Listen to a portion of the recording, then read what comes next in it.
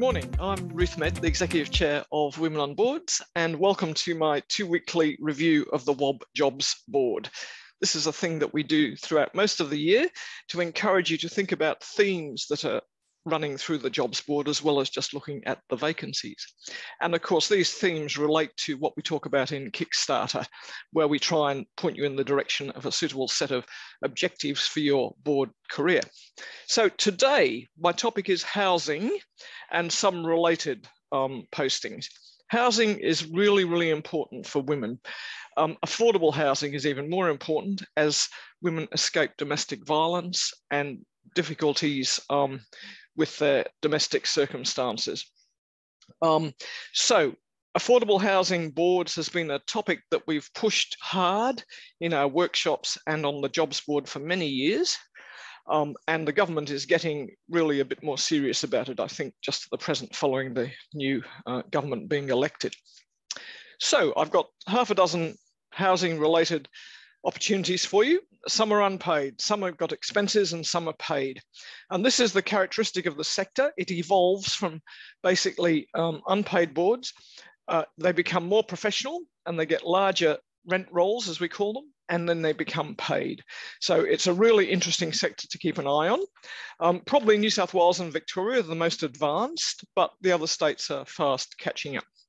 So first up, 27005, Women's Housing Company Limited, based in New South Wales, closes on the 31st of July, and it's offering expenses. And Women's Housing Company Limited is a specialist provider of housing and homelessness services to women with and without children. And they're looking for a fairly standard set of governance skills: finance, human resources, marketing, fundraising, and property development. So if that's something of interest, please take a look on the jobs board.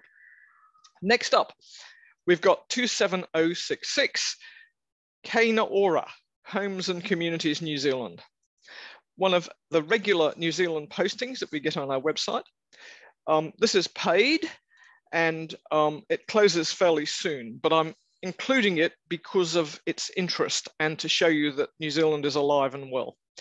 So they provide good quality, affordable housing for the New Zealand population. And they also are looking for the fairly standard set of skills that you need to be on a housing board: financial oversight, project management, industrial relations, and urban planning in this case. Next up, 27053, DV Connect, which is in Queensland. This is an unpaid role.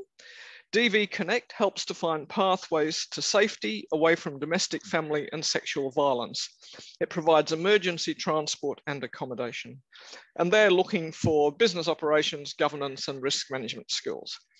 So once again, a fairly typical organisation that's focusing more on generally women in distress and needing emergency housing. Next up, 27030, Havelock Housing ACT. When I was in Canberra many years ago, Havelock House was a hostel for newly arrived public servants in Canberra. These days, it's a very innovative precinct and it houses Havelock Housing ACT. This one closes on the 31st of August. It's unpaid.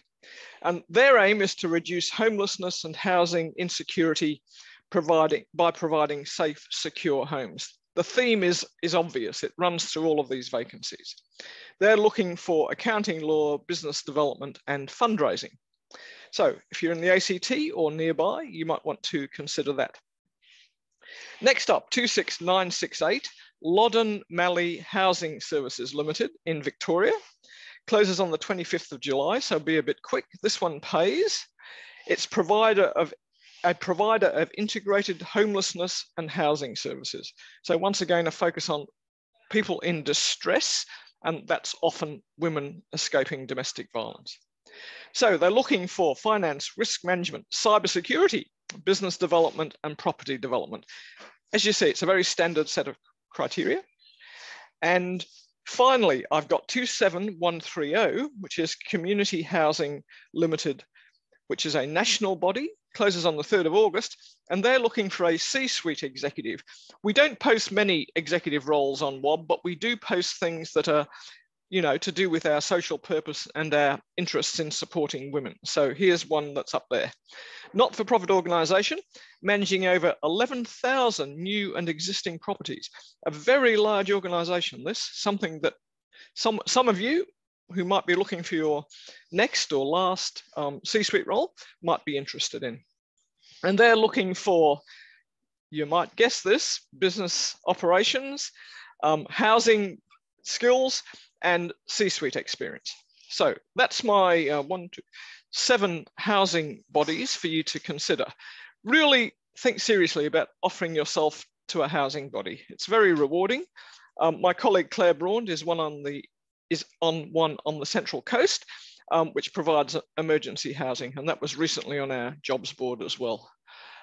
Okay, in addition to that, I've just got a couple of other boards to mention that are similar.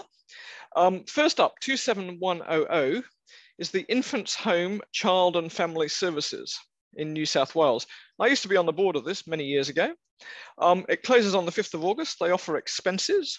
They offer early childhood education, early intervention, and allied health services to create opportunities for young children and their families.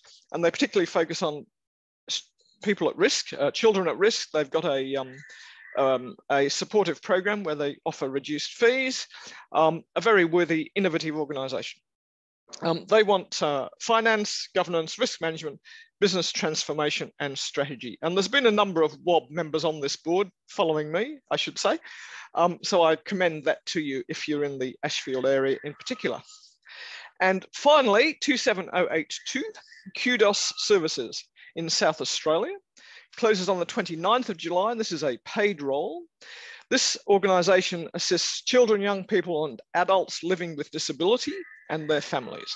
So once again, something that's not directly housing, but it's got a component when you're looking to assist people. And they're looking for governance, disability services and strategy. So there we have it. This is the housing edition of Ruth's vacancy board review. I hope you found it a bit interesting. And my tip for the week, it's a busy time for recruitment of board members at this time of the year. School holidays are just about to end.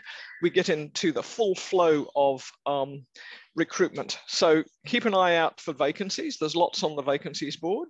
But more importantly, you must have a CV that's board ready and a LinkedIn profile that's consistent with your CV. Most people will look at your CV and then they'll look at your LinkedIn profile. And if they don't align, they'll get a little bit confused and it will reduce your chances of becoming a member of the board that you've put your hand up for. So happy days. I hope everybody's safe and well. And till next time.